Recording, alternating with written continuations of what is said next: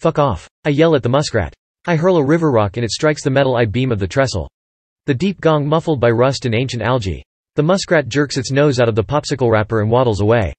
Cheyenne breaks the surface of the nearby eddy, hair plastered to her lumpy head, and points at the trestle, level with the treetops. Not much left to worry about. Red syrup drips into the river from the punctured wrapper. Flies and gnats drone. We watch the sun shine through the drops as they fall, soaring, an unexpected spectacle. I was saving that, I yell, shaking my fist at the sun. Cheyenne splashes me and I dip under the water, emerging in the red cloud, an awkward otter in a garish orange sparkle one piece. I'm Carrie. Cheyenne giggles and swims closer, only half of her head above water. She hums the Jaws theme music. Chum. She burbles and dive bombs me. We swirl through streaks of brown and green and gold. Bubbles flash, the chill intensifies as we near the bottom. Sand friction burns my shoulder already raw from the sun. Algae slick stones slide along my thighs.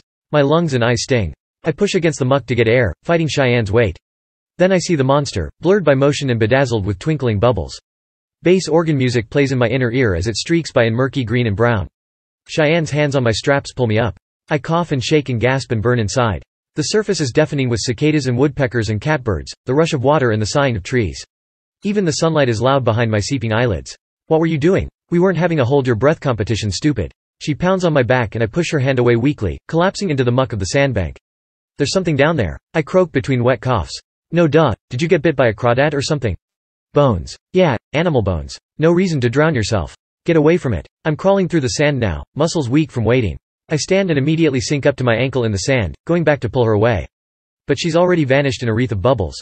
The red cloud spreads. I count 1,000, 2 1,000, 3 1,000. A horsefly bites me and I slap a red handprint into my arm. Come back, Cheyenne. She breaks the surface. The whites of her eyes are red and bulging. The popsicle drips over the spot where the monster lives, minnows swimming out of its empty eye sockets. I can hear it all the way back at the house, through the hollow, weeds and nettles that cut my ankles and calves as we ran. It's in my head while I rub calamine lotion into my oozing poison ivy glistening like tree sap. It's been all night and half the morning and we haven't talked about it. We're stuck inside with Jim while it rains. The river is high and flooding for sure. Will it wash away the monster?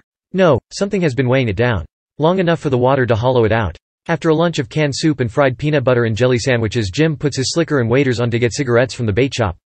We don't have a phone in the house, but we have to report the monster, the bones. So we cut holes in 2 garbage bags, slip them over our heads, and steal a few quarters from the change jar.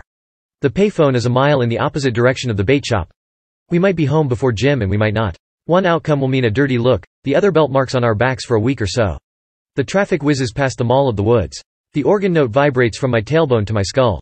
Phantom of the Opera on the VCR with Mom and Cheyenne, the same endless crazy quilt stretched over our laps littered with popcorn. Mom spitting unpopped kernels through her chipped tooth. The Phantom's face revealed, skeletal, terrified to see and be seen. Cheyenne yanks me down the shoulder, where the payphone stands in a lonely truck stop. My arm squishes in the joint. Why didn't we tell Jim? Why did we wait this long? Something about the monster. Something we both know but don't know at the same time, hidden under the water. I pull back. Cheyenne, caught unaware, stumbles onto the asphalt with me. She struggles against me but we need to cross over. Through the woods, back to the trestle. A truck swerves around us as we tug of war one another over the median. When we wrestle, the person who's right always wins. The argument settles itself. Something in our meat knows what the right answer is. The muscle gives way to the sister with the stronger intuition, always there but impossible to reason with, seething in the marrow. We don't speak or sing or whistle on the way back to the trestle. We hold hands and squish in our holy tennis shoes. She knows I was right. It's settled. The wrapper and the red cloud are gone, the sandbar too, swallowed up in the brown tide. Tree branches and beer cans stream past. A sinewy maple as thick as my ankle bends into the water, leaves stripped from its skinny branches. The roots hold fast in the turfy bank. Cheyenne grabs it first and I follow. The water, thigh deep in the shallow, is now up to our shoulders, the gentle tug now a brutal wrenching. We feel our way with just our feet, once clear water now brown with sediment, a wet sandstorm.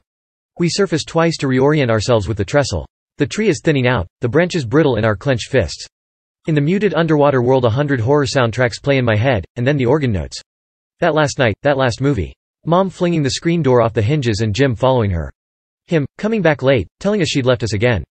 Like it happened all the time. But it was just once. And she came back the next day. She came back. She was going to come back. My foot grazes something round and smooth. It has to be a boulder. It's so big, strange bumps on the side. I tap it again with my toe. Even underwater it feels hollow. The length of our makeshift rope gives out. I let go for a moment. Clasping Cheyenne's hand, I reach with the other. And slip. We barrel roll through the murk, me and the hollow boulder. My lungs burn, clawing at me from the inside. The organ music crescendos. The vibrating in my spine is real, the gong of my bones against the trestle's I-beam. We cradle in the hollow there the tide eddying around us. My bones and its bones. Not its bones. Her bones. I cut my thumb on the chipped tooth and hug her to my chest. Somewhere far away my sister screams.